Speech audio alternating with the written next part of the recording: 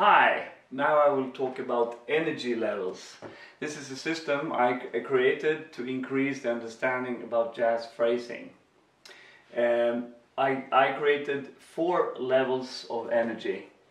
The first level are notes, unemphasized downbeats.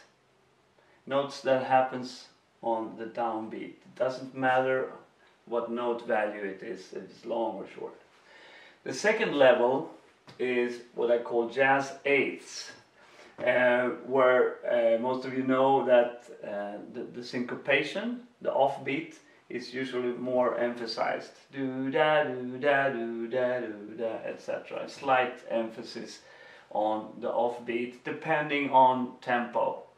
It's easier to emphasize these notes in the lower tempo. The third level, where a much higher level of energy is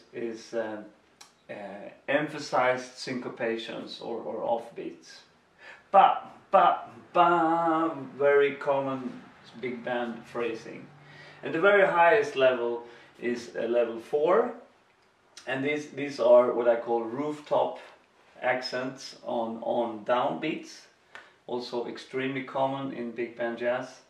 And phrase endings. Do that.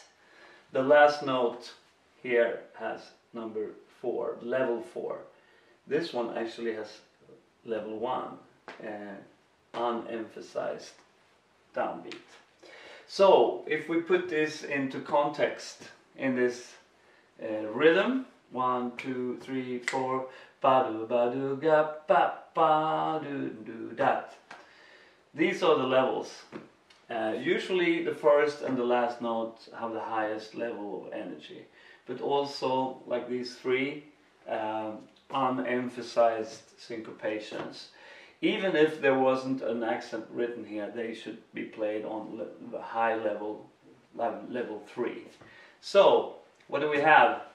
Level 3, 1, 2, 1, 3, 3, 3, 1, 2, 1, 4. So take a bit of time, read my book and try to understand this. This could function as a getting started into jazz phrasing.